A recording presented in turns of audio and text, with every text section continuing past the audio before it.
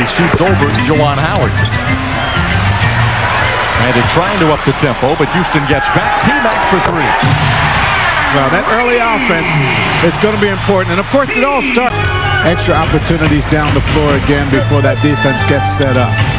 That's the real question. Nice screen by Juwan. Now that play, the Magic are running more and more about this a lot. You can see it just in the corner of the screen. There's Tracy. There's the screen by Juwan. That's all the time Tracy McGrady needs to free him up. Mobley for three. Now you got to run. Got to run right now. Strickland more inclined to walk it up the floor this time. Backdoor lob. T-Mac couldn't get a good handle on it. He did not. It was right in the right place. Just could not get control of it. That would have taken your breath away. McGrady had finished that one. And Tyronn Lue back in the game for Rod Strickland for Orlando.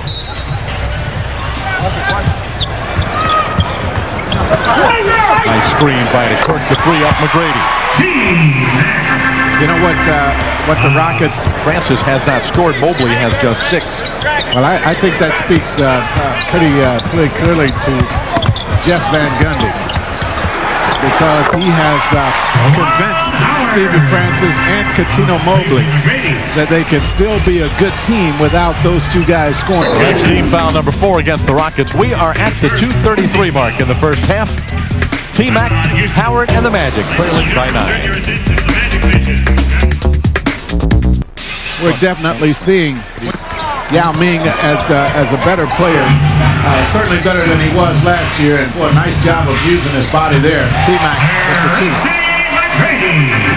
Second.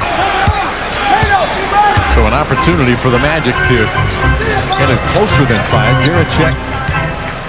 Now Howard. T-Mac. Nice job moving without the basketball. Magic like this pick and roll with Juwan and Tracy McGrady. But there's Yao Ming to close out Howard. T-Mac for 3. Great job squaring up on that shot by Tracy. Jim Jackson, not the shot you want to give up. Give that guy a chance to get going. Mentioned Jackson at 41%, Mobley at 39% from behind the arc. McGrady is not bad from back there either, is it? Back-to-back threes for T-Mac. Down the floor, but that entry pass, and the Magic finally puts some pressure on Yao Ming, and he turns it over, or at least was unable to grab the rebound. McGrady for 3. I'll tell you, he is so good. So good. He's going to need... Mark Jackson with 10,215 assists coming into the game.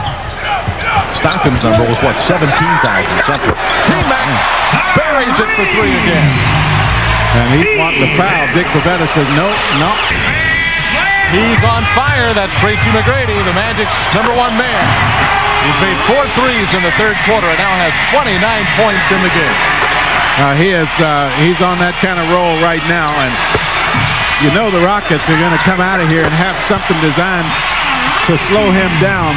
And when they do that, as I said a minute ago, someone else is going to have to knock down a shot or two, and it is that every time he scores a basket, the first thing he does is looks to the guy that made him the pass and points at him to say thank you very much for the pass. You know, and that makes the other guys like you when you give credit to the other ones. I mean, he's not pointing at his chest, he's not beating his chest and saying this is all me.